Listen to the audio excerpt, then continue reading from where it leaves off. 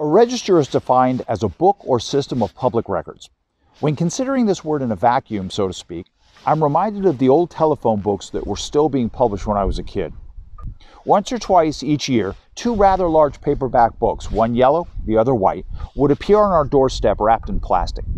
The yellow pages was a list, or register, in which all the businesses in the metropolitan area of Miami published the names, addresses, and telephone numbers of local businesses, often with simple graphics included. The white pages, on the other hand, was a list, or register, of the names, addresses, and telephone numbers of every person living in Miami-Dade County who owned a telephone. There were exceptions, of course. For a fee, residents could opt to have their entries omitted for privacy reasons. Nonetheless, except for those opting out, hundreds of thousands of names, addresses, and telephone numbers were published and provided to every person that lived in Miami-Dade County free of charge. And in those days, no one was screaming that this was a violation of any right to privacy. Certainly no one claimed that it was some sort of punishment. Times have changed, of course, and while yellow and white pages are no longer being published, the information contained in them is still not only available, but has been widely expanded. As an example, by sitting at my desk in my home here in southern Germany, I was able to not only find my brother's new address in Jacksonville, Florida, but was even able to view his home from the street level with only a few clicks of the mouse on Google Maps. If I was a bit more motivated, which I'm not, I could probably find out how much he paid in property tax by an online visit to the official Duval County tax collector's website. Considering that the American right to privacy is not explicitly enumerated in the United States Constitution or her amendments, the Americans have come to accept a rather weak interpretation of that right. Hence, Americans have a high tolerance for more of their personal information being published than Europeans. To use my brother as an example once again, he owns a handgun and holds a permit to carry it concealed. Thus, his name, address, and other bits of personal data are contained within the Registry of Firearms Owners, maintained by the Florida Department of Agriculture and Consumer Services. It should be noted that this registry is only available to law enforcement officials and not otherwise available to the public.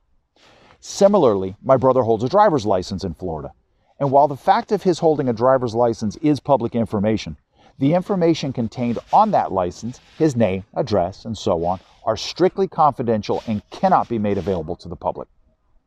By contrast, the right to privacy is very clearly spelled out in both German law and human rights law here in Europe. Here in Germany, where I live, it is virtually impossible to find a person's home address. It is worth reiterating that the American concept of privacy is significantly different from that of the European concept. And while publishing certain bits of personal information might be perfectly legal in the United States, to do so in Germany would constitute a criminal offense.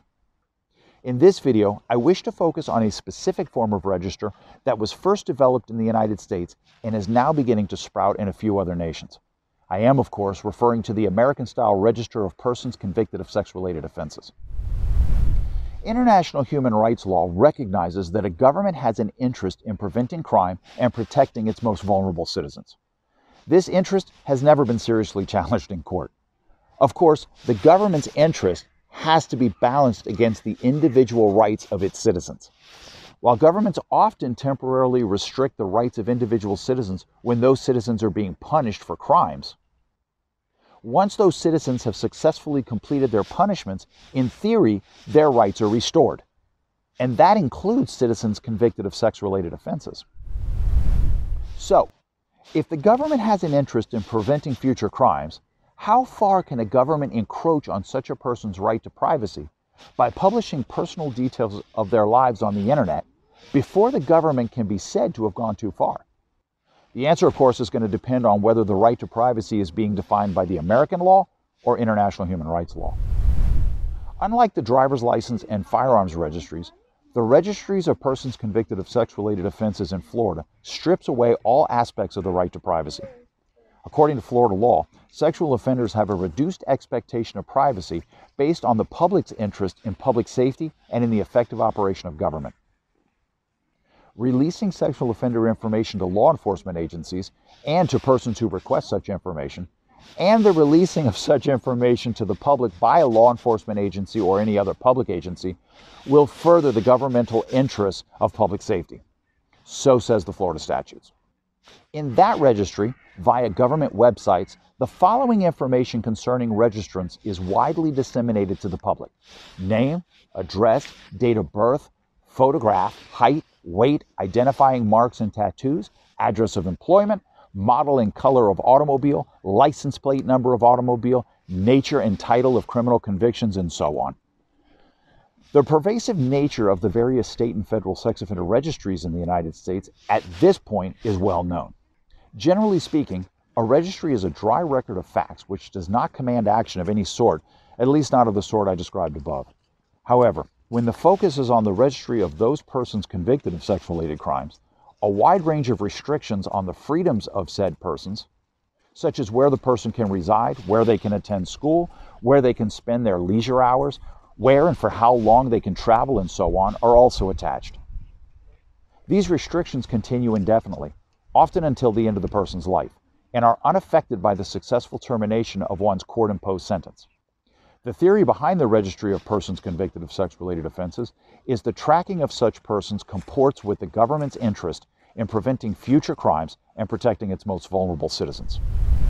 While the United States is one of the few nations on our shared planet that is not legally bound to any form of human rights treaty, the public nature of the American registries and the attendant lifelong restrictions on personal freedoms have begged the question as to whether they otherwise violate the right to privacy as recognized under human rights law.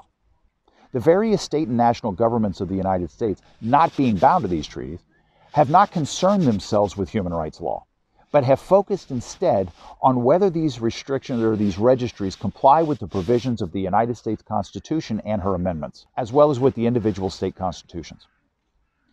Given that the rights enumerated in the United States Constitution are somewhat more limited in number and scope than those found in human rights treaties, American courts have found the registries to be constitutional. And given that the United States is not a signatory to any human rights treaty, none of the state or federal registries have been subjected to judicial review in a human rights court, at least not yet. Surely it was only a matter of time before the United States began to exert its influence on the world stage and export these registries to other countries, particularly those countries which are financially or politically dependent on the United States. As I live in Europe, I have paid particular attention to the slow expansion of sex offender registries into certain European Union member states. While it is true that some member states, notably Iceland and Finland, have flatly rejected the idea of installing registries to track those persons convicted of sex-related offenses, other countries, such as France, Poland, and Hungary, to varying degrees have opted to give these registries a try. While the United States may not be bound to any treaty requiring it to abide by human rights law, all member states of the Council of Europe are indeed bound by the European Convention on Human Rights and Fundamental Freedoms. Alleged violations of any article of the Convention are reviewed by the European Court on Human Rights located in Strasbourg, France. The Sex Offenders Registry of France was the first to be challenged in the Human Rights Court in 2005. It is to that judicial challenge that we will now turn our attention.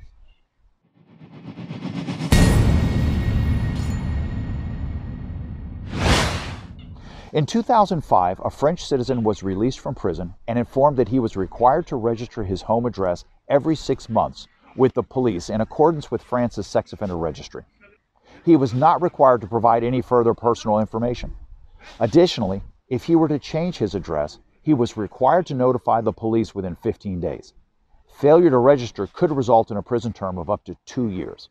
He was also informed that the registry containing his name and address would be made available only to specifically authorized government officials and would not be made available to the general public.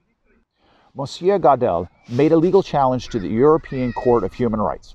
He challenged his placement on the registry on the grounds that so doing violated Articles 7, by unlawfully adding an additional burden to a sentence, and 8, for compelling him to provide private details to the police. In reviewing Gardel's challenges, the court considered the following.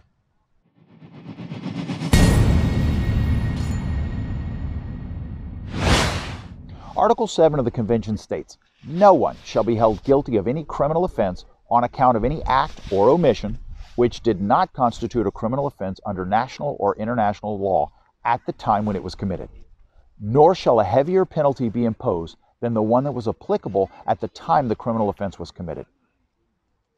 Even the most casual viewer will hear the concordant tones of the Fifth Amendment to the United States Constitution, commonly referred to as the Double Jeopardy Clause. In short, if a person has already been convicted and sentenced by a court, thereafter that person's punishment cannot be increased or made more burdensome.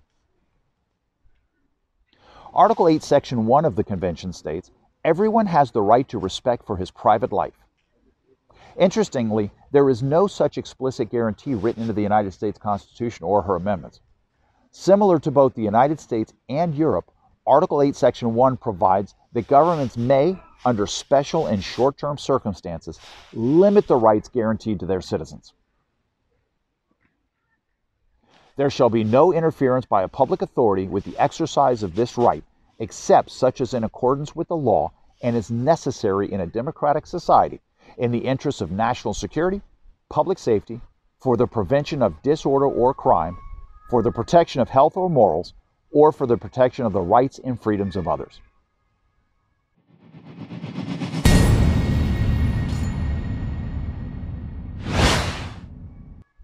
In order for any claim of double jeopardy under Article 7 of the Convention to succeed, Gardel had to convince the court that being compelled to provide his name and address to the police was a form of punishment which made his original sentence more burdensome.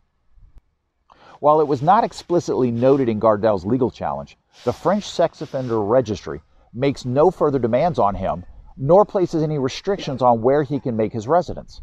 To say it another way, Gardel was free to live quietly anywhere in the world he wanted without any legal restrictions of any kind, so long as he reported his address to the police if his residence was inside of French territory.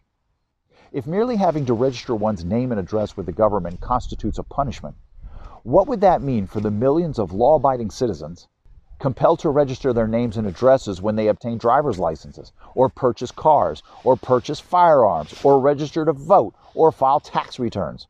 No one has claimed that those registries constitute some sort of punishment. In response to Gardel's claim, the French government argued that merely registering one's name and address every 6 months is not so burdensome as to constitute some sort of punishment. In fact, there are no further requirements from any registrant. It further noted that he did not even have to inconvenience himself by personally visiting a police station to satisfy the registration requirements. Under the law, he is welcome to register via registered mail from the comfort of his own home. As you would expect, France reminded the court of the provisions within the convention which permits governments to infringe on the rights of persons for short periods when it is necessary, among other things, to prevent crime. The court ultimately was required to weigh Gardel's protection against double jeopardy and the government's interest in public safety and the prevention of crime. The question then, was Gardel's requirement to register his name and address so burdensome to him that it outweighed the government's interest in public safety and the prevention of crime? The court found that the requirements of the registry did not amount to an undue burden on Gardel. Not really surprising.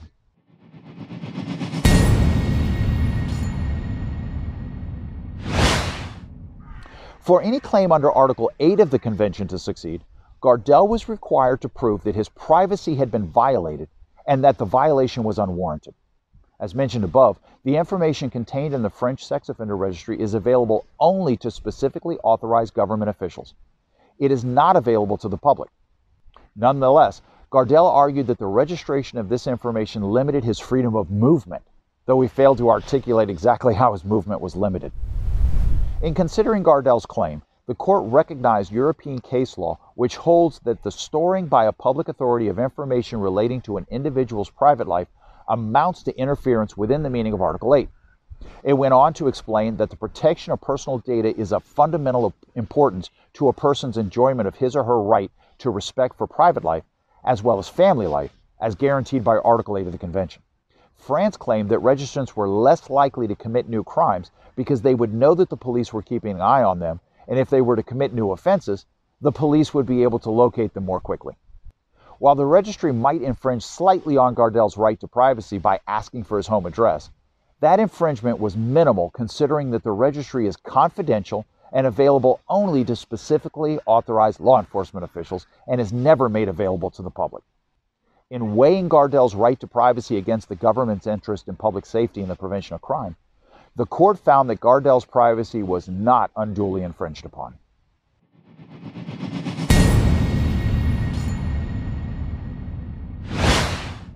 In the end, the court struck down Gardel's challenges and upheld the French sex offender registry. In doing so, the court found that the sex offenders registry struck a fair balance between the competing private and public interests at stake, and that France did not overstep the acceptable margin of the appreciation in that regard. Compare this with the registry of the state of Florida, where I'm from, in which registrants are required to register their telephone numbers, email addresses, internet identifiers, descriptions of the automobiles and boats, license plate numbers for their automobiles and boats, their employer's name, their employer's address, and so on and so on, and as well as providing updated mugshots, all of which are then made available to their friends, neighbors, co-workers, fellow church members, and classmates via government websites for the remainder of their lives. So thank you for watching. I hope you gained some information out of this. I hope you found it enlightening. We will continue to review the sex offender registries here in Europe because France is not the only one.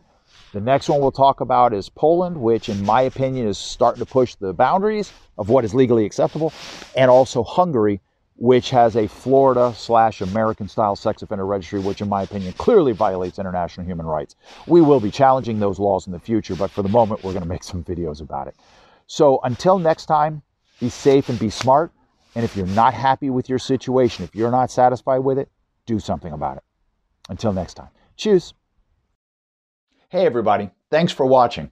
If you like what we do and you want to support what we do and maybe help pay off some of these legal bills, please consider becoming a Patreon supporter. You'll find the link in the description below.